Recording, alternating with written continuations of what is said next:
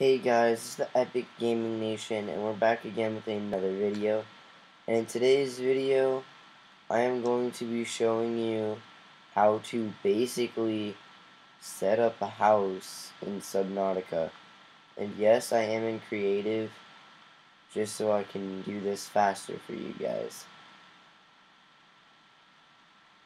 So what you want to do is not be in a hostile area, and in like a flatter area. Let's see if we can find one around here.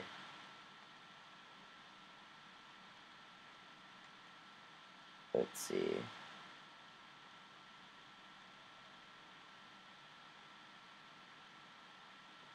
Um,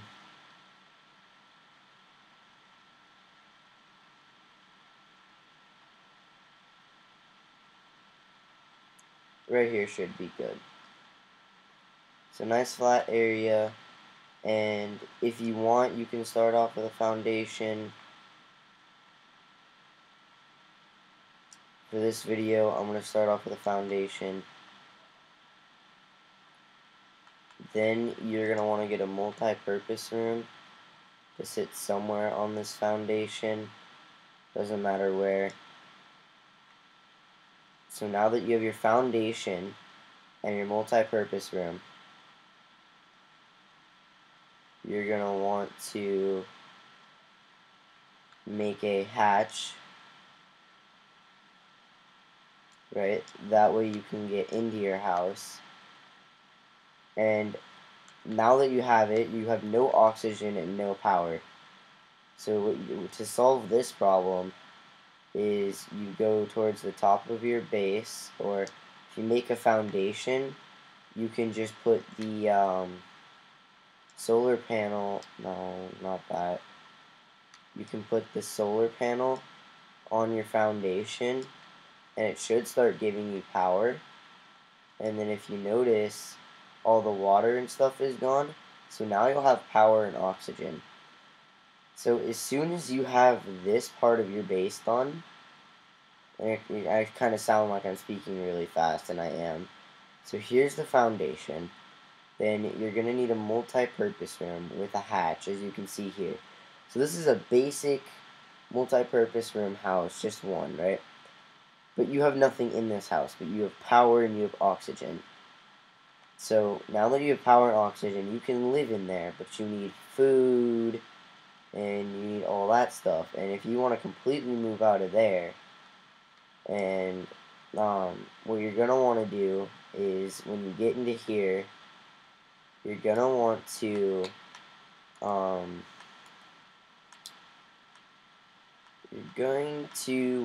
make a fabricator, and you're going to want to put that on one of your walls. That way you can have the fabricator that you normally have in your life pod in your house. That way you don't have to go back to your life pod. Then what I suggest getting is a radio. So a radio, a fabricator, and then you want either a locker or a wall locker. I kind of like the wall locker, so that's what I'm going to go with. And there you have basically some storage, your radio, and your fabricator. And if you even want to, you can get your med kit fabricator, but that's not necessary. Then once you get into there and you found the vending machine, you found the vending machine parts and the coffee vending machine parts, you're going to want the vending machine. And I normally put it in one of these kind of like corners. Because right there, each one of these little snacks gives you 5 food. And you get unlimited of this. So that's the cool thing about the vending machine. And then with the coffee vending machine, I'm going to put it next to the vending machine. This gives you oxygen. So say you have a bunch of this and just a regular tank of oxygen.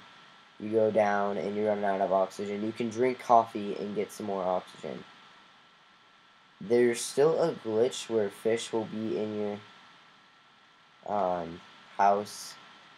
So the basic setup that I am running with in my base is a fabricator, radio, a wall locker. These two aren't necessary, but I like to have them since I have these, since I have those parts.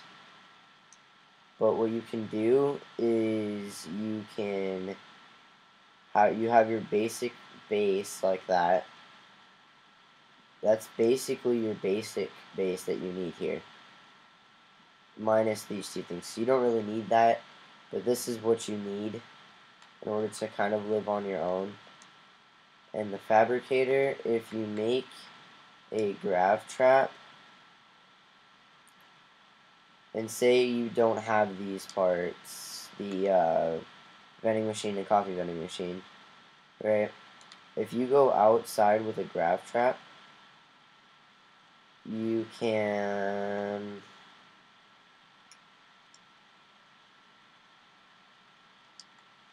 kind of find an area where there's fish near you and kind of just deploy it.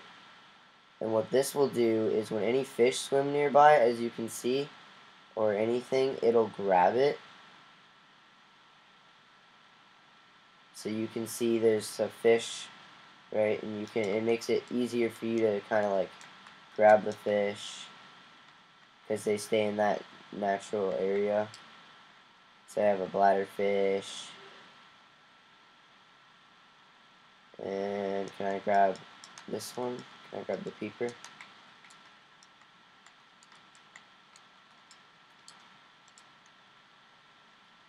It also grabs some materials like this metal. So if you don't have the vending machine or the coffee vending machine, I suggest getting a gravity trap, which will pull in fish. That'll solve your food problem, because all the fish that swim near it will be attracted to that, as you can see. Then you can just grab them